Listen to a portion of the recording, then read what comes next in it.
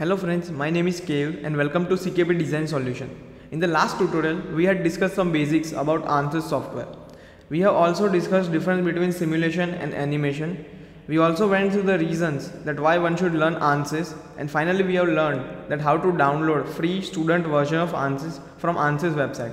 So let's discuss the goals of this lecture. Now in this lecture, I will explain you analysis system in ansys workbench. Also, as I told you, I will explain each and every tab in the static structural. So let's start from the toolbox. Now toolbox is something from which you will get all the necessary tools to perform the analysis. Now it's like whenever you want to perform an analysis, you go to toolbox. Now toolbox contains 5 more tabs, namely analysis system, component system, custom system, design exploration, external connection system. Now in this lecture, I will explain you most of about analysis system and component system because the rest 3 systems is out of the scope at this stage. So first, analysis system. So these are the templates placed in the project schematic either by dragging or by double clicking. Now any template in the analysis system contains all the necessary cells to perform a complete analysis. Example, let's say that you want to apply hydrostatic force to a cube. Then analysis system contains different templates that contains all the tools from making a CAD model to meshing it and then applying boundary conditions and post-processing the results. So this is a static structural template and these rows are called cells.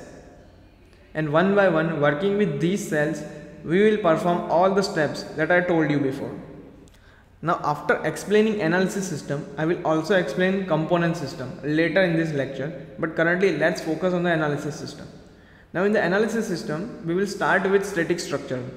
So as the name suggests, any analysis related to static structural problems can be analyzed with this module. The space in which you place this template is called project schematic. So basically what you do is you take a template from toolbox and place it in the project schematic. Now if you look at the static structural template, there is already a tick mark on the engineering data cell. Also there is a blue question mark on the geometry cell and there are white question marks on the other 4 cells. So the meaning of these signs will be known by clicking the blue triangle on the bottom right corner. So for engineering data, it says that all the data is up to date and no attention is required. It shows that either no geometry has been specified or the model contains error in the design modeler. Similarly for the white question mark, which shows that engineering data or geometric data is unavailable. So let's move on to the first cell, which is engineering data. Now engineering data is all about specifying material. Now you have made a CAD model, so we have to assign some material to the CAD model. So ansys workbench provides by default structural steel as a material. Although not only you can change the material that is pre-assigned, but you can also assign more than one material to different components of the same model. And I will show you how to do this by example in the model cell.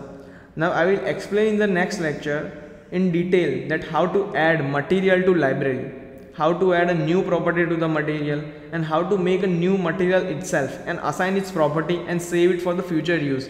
But for the scope of this lecture, we will forward to the next cell, which is geometry. This cell is related to either creating geometry inside the ansys or importing the geometry from outside. Now again, as I told you, I will not going to show you how to make a CAD model as I am assuming that you guys already knew it. For those of you who want me to make a separate video on design intent for CAD model and design philosophy, please do comment in the comment section. For this lecture, we will import the CAD model that I have already made before. So right click, browse, import and select the beam. I will also attach a link in the description if you want to download the same CAD model and perform the analysis. Now let's move to the next cell, which is model. Now basically there are 3 conditions that needs to be satisfied to get a green tick on model cell. These conditions are coordinate system, connections and meshing. So first of all, double click model. So it will open ansys mechanical and its graphical user interface looks something like this.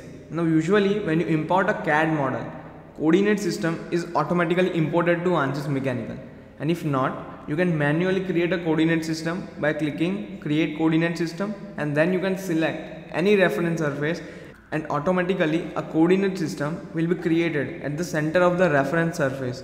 So you can see the x, y and z coordinate with respect to the global coordinates, but it cannot be changed as we have defined it with respect to the reference surface.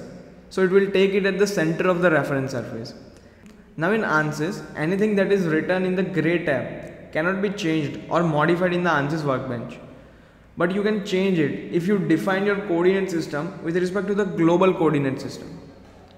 Now if you can see, you can modify the coordinates of reference frame. Also there is an option of name selection. So if you initially select it and click on the arrow, nothing will show up. So basically name selection is that you define a particular body or surface or edge or vertex by a name, and from that point the given name will be assigned to that entity. Select this surface, right click and select name selection. Now you can either apply name selection to the selected surface, or you can apply it to the geometry of similar size, type or location. We will apply it to the selected geometry only, and we will give it name as top surface. So now if you select name selection and click the arrow, you will find top surface and the coordinate system will take it as reference. Now I will make this block as fixed support and this as beam. Instead, I could have also made only beam and selected this end as fixed support. So practically there is no need of block. But if I would have made only beam, then ansys will not show this connection option, as there would be nothing with which beam should make a connection with. So connection options will only appear when more than one components appear in the ansys, and the connection will be automatically determined by the ansys software. Though you can do it manually also, but it is not a big problem until and unless there is a special case. So most of the time connections will be formed automatically only when you bring your model into ansys mechanical. So connections will be formed by default, and the third thing is mesh. So right click on mesh and select generate mesh, and ansys will create default mesh. So once there are tick marks here on these three options, means once we satisfied those three conditions, there will also be a green tick mark on the model. Now I will make separate videos on meshing, as it is very important part in any analysis, and we should not just use default mesh, as there is a saying that if you can mesh properly any model, half of the analysis is done. So it is a critical step and it needs to be explained in a separate video. So let's move on for now, and for the rest three options, that is setup, solution and results, we will get tick mark at the same time, but I will explain what these three are individually. So first is setup. Here you will set up boundary conditions like fixing on a particular end and applying load on the other end. All these things comes under setup cell. So first we will right click on the static structural, go to insert and select fixed support. Select the surface and apply. Similarly, select the top surface to the static structural, right click, insert and select pressure. Now in this magnitude cell, select this row and select tabular. Currently I am specifically explaining you that how to apply a uniformly varying load in ansys mechanical. I will also explain how to apply different types of load later. So along with the introductory tutorial to static structural template, I am also telling that what I am going to explain later, as explaining everything in one video will confuse you and make you feel bored. So select this arrow and select tabular. Now go to last row and select X, Y or Z, depends on along which direction you want your load to vary. So here we want it to vary along Z direction. And in the coordinate system, we will select coordinate system that I have created before. Now here in tabular data, for Z is equal to 0, our pressure is let's say 0.4 megapascal, and for Z is equal to minus 600, pressure is 0. So now we have set up boundary conditions, and we will move on to the next two, that is solution and results. So when you click on solutions, you can see some options in the details of solutions, and we will change it only in case of certain specific applications, because in 90% of the cases we do not change default settings, but the more important is results, which you will obtain by clicking on solutions. So right click and select insert equivalent 1 minus stress.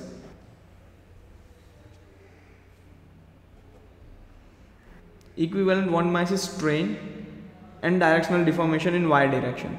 There are other results also which you choose depend upon your application, but for this case that's all you need to do. So right click on model and choose solve, and you will get all the necessary results, and depending upon your knowledge of structural mechanics you can say that the results obtained are correct or not. You can also practically check it with the equations that you know that the deformation in y direction you get is correct or not.